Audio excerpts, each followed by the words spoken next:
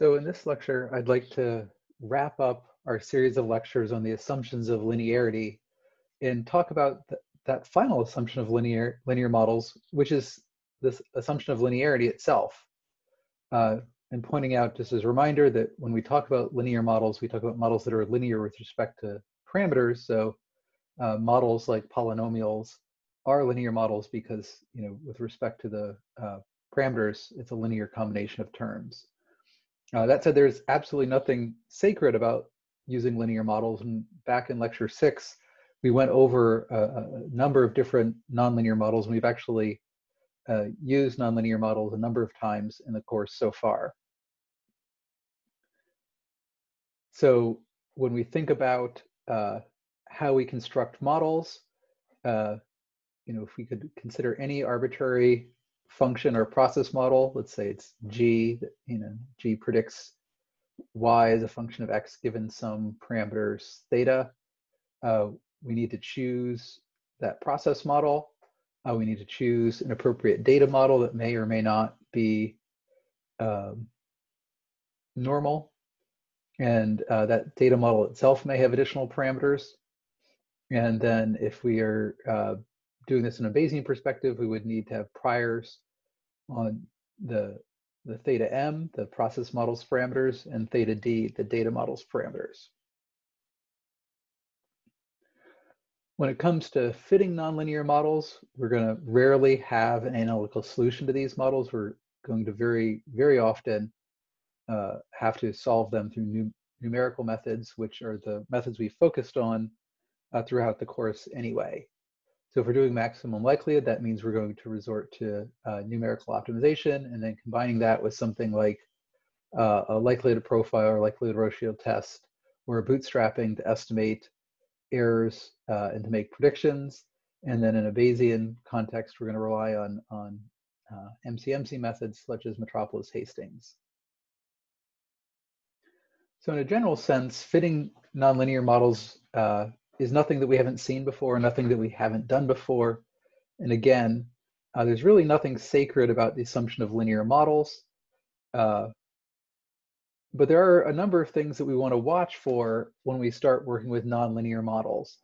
Things that exist anyway can become more challenging as we have nonlinear models. And one thing that often happens is in nonlinear models, parameter identifiability can be more challenging. Where we have an inability to actually discern and identify what the values of specific parameters are, often because there are different parameters that are trading off with each other. So a kind of a simple but trivial but example would be this graph here, where we might have some parameter process model for mu, and under the hood, mu involves some combination of mu1 and mu2. And here we're seeing that even though our estimates of mu itself may be well constrained, our ability to partition that into, say, this mu1 and mu2 terms is not identifiable. These chains are not converging, nor will they converge, because there's not, if all we're observing is some y that we use to estimate some mu, we can't actually separate mu1 and mu2. There's an infinite number of possible solutions that trade off between these two that are equally valid, and we can't actually separate those. This other example here, y equals a over b plus cx, is also another example of a model that would have identifiability parameter problems, because really in this case we have redundant parameters.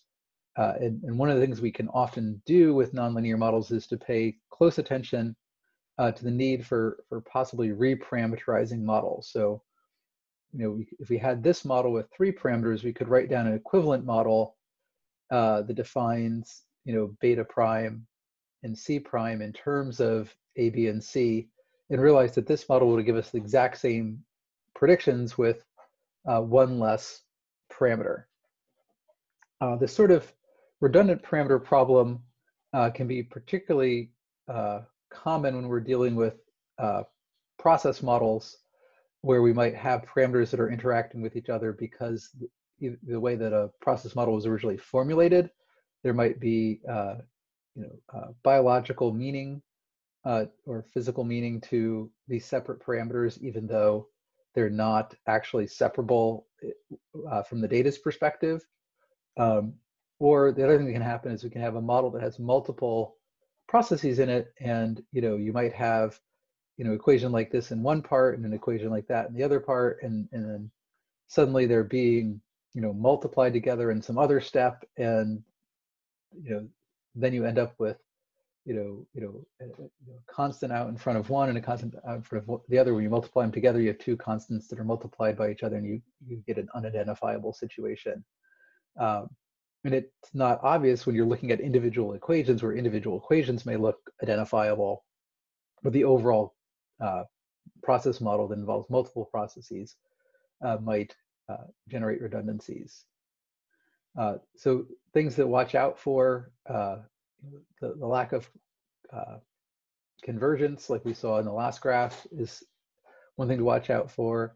Odd correlations between parameters. If parameters at some point are being multiplied by each other, divided by each other, added by each other, then they're going to end up with not just kind of the traditional covariance structure like we might see in a slope and intercept in a linear model, where those two are correlated with each other, but they're not strictly trading off the way where, in this case, where to make one bigger you have to make the other smaller, and they're literally trading off in weird ways.